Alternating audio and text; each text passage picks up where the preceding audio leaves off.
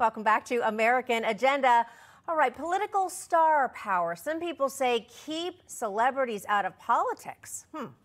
It's time now for the other view. Well, a new article from USA Today asks this question: why haven't female celebrities crossed into politics? We've seen plenty of famous men, Donald Trump, Ronald Reagan, Clint Eastwood, Arnold Schwarzenegger, throw their hats successfully into the political ring, but their female counterparts have largely stayed out of the game. And joining me now to discuss, Director of Communications for the America First Policy Institute, Hilton Beckham, and Project 21 member, publicist, and political activist, Whitley Yates. Great to have both of you stars on with me this afternoon. All right, Whitley, let's start with this. Here's this poll. In a poll of 1,000 people, USA Today found that nearly 30% would support Oprah Winfrey, Sandra Bullock, and Serena Williams.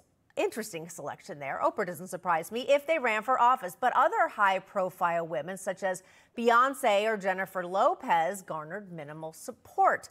I don't know, Whitney, Whitley, what do you think about celebrity women? Are they intentionally avoiding running for office?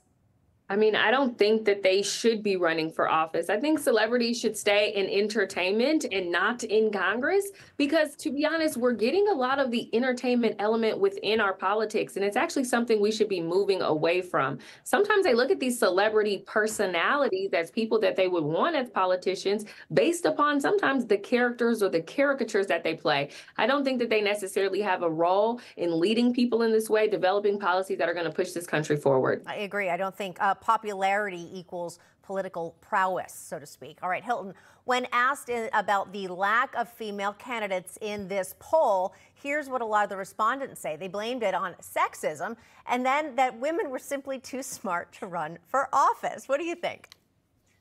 No, I don't think that at all. I mean, if we take a step back here, I think when you look at who they're naming people like Taylor Swift, Beyonce. These are famous singers, famous actors. Those roles don't really translate to doing well in the highest seat really in the world, being the president of the United States. Someone like Donald Trump, he translated so well into that role because he was a billionaire real estate mogul businessman. So we trust a man who knows how to do business, knows how to cut deals, knows how to make a strong economy to fill that role. And someone like Taylor Swift and Beyonce, they don't give those vibes. But what about when you think of someone, Hilton, like Ronald Reagan? I mean, he was an actor. So what real credibility theoretically would he have had? You know, I think this is going to make the feminists angry. But Ronald Reagan, look at what the movies he played in. He was always a strong male lead, a cowboy, something that took charge.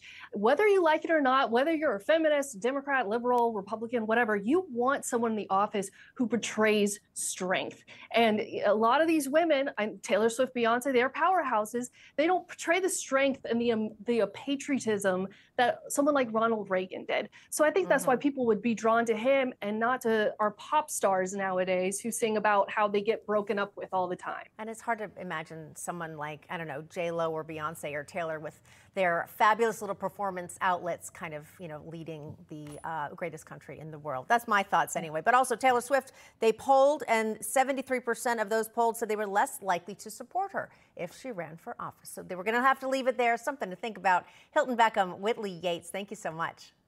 Thank you.